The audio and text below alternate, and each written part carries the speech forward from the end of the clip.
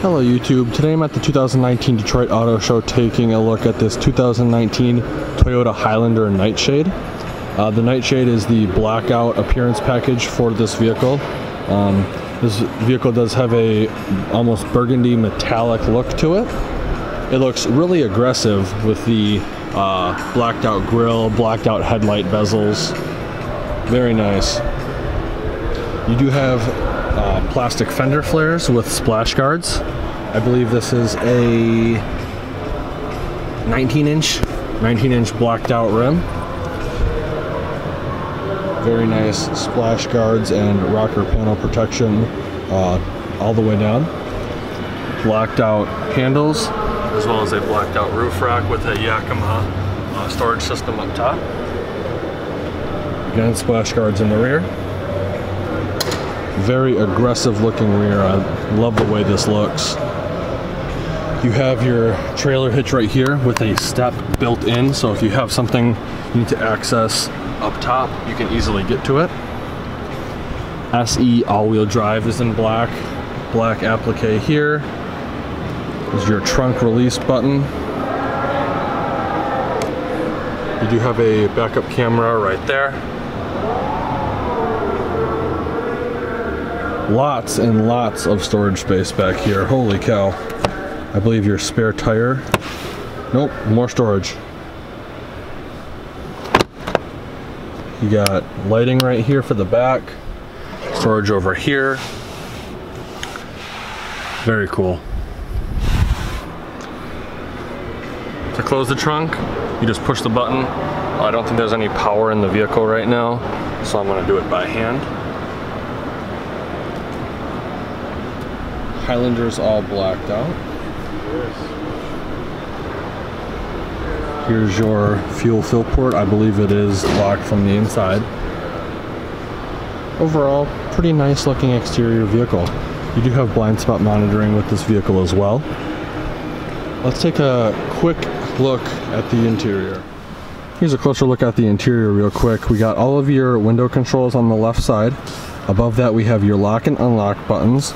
And then above that we have your mirror control. Over here we have your automatic headlights on off, or auto on off. To the right of that we have automatic start stop off. And then we have your trunk release button right here. Washer fluid button right here. Little storage container right here for some business cards. Coming up top we have the tachometer on the left, speedometer on the right. Coming back to the steering wheel, it is leather wrapped. On the left side we have all of your volume controls and your seat controls, or your mode, and then all of your hands-free calling are right here. On this side, this button I believe controls the LCD display when the vehicle is on. Over here we have your lane keep assist, and I believe it's adaptive cruise control or collision braking.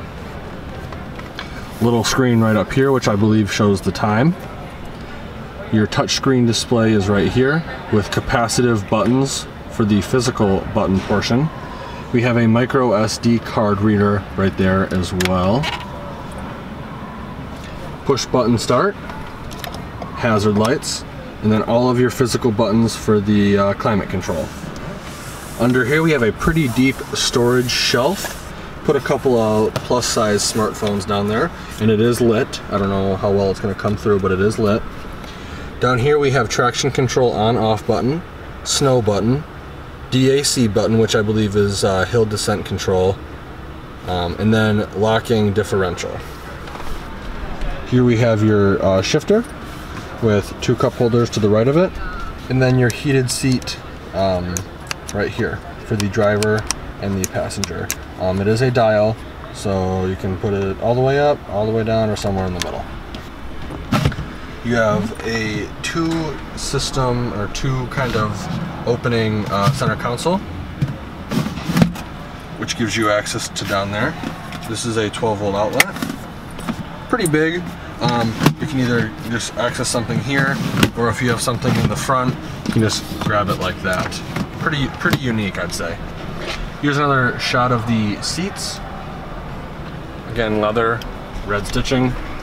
Another portion of that shelf, there's a little divider right here, and then a glove compartment. pretty standard. You have halogen lit vanity for passenger and driver. Up top, you have your glasses storage compartment, as well as a mirror to keep an eye on the little ones. Halogen map lights, door light on off button, and it looks like a 3-door universal garage remote. And then on this side and this side, you have the control for the sunroof. Let's take a look at the back seats real quick. Before I get in, I do want to show, you do have a sun visor here. I like when car companies include that. That's a pretty cool feature. Really nice soft touch leather, cup holder, plastic right here, so you get in, you don't get mud all over the carpet. These seats do fold, making getting into the back easier if you don't want to use the center walkway, because you do have captain's chairs with this vehicle. You do have in-seat storage behind the driver and passenger in the form of pouches. Coming over here, you do have your rear climate control. Down here you have a little storage tray with a RCA video input and a 120 watt power outlet. Meaning, this vehicle does come with a Blu-ray player. Hook up your Xbox or PlayStation and keep the kids occupied the whole trip. You do have a foldable cup holder and storage tray. Keep a couple phones here. Put your massive McDonald's cups right there, and it does fold out of the way. Very nice armrests. They do lock into place. To reset them, pull them all the way down, and just leave them where you want them. There's actually a good amount of room in here.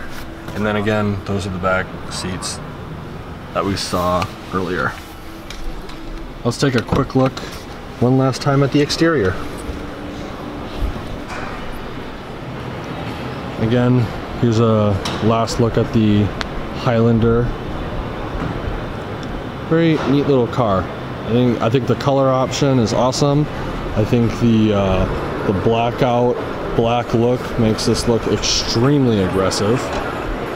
If you're interested in more auto show news and coverage, please consider subscribing to the channel.